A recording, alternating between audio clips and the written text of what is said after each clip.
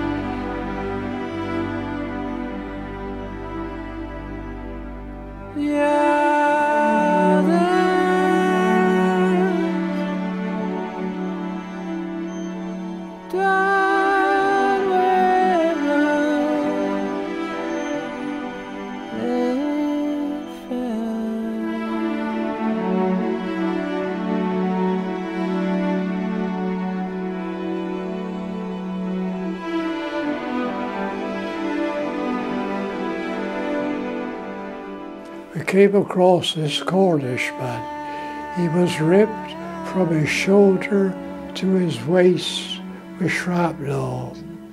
He said, "Shoot me." Before we could shoot him, 30 seconds, he was dead.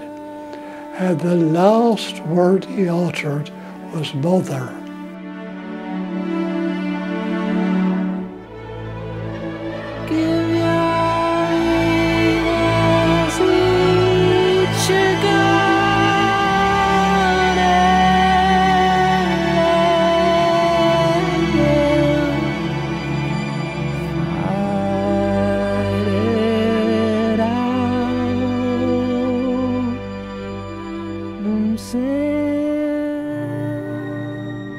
I think every man that went in the front line at some time or another was scared. And if any man tells you he wasn't scared, then he's a damn liar. When it came to the point when we went into action, I was scared stiff because I thought the first time over the top, you don't know how you're long gonna live.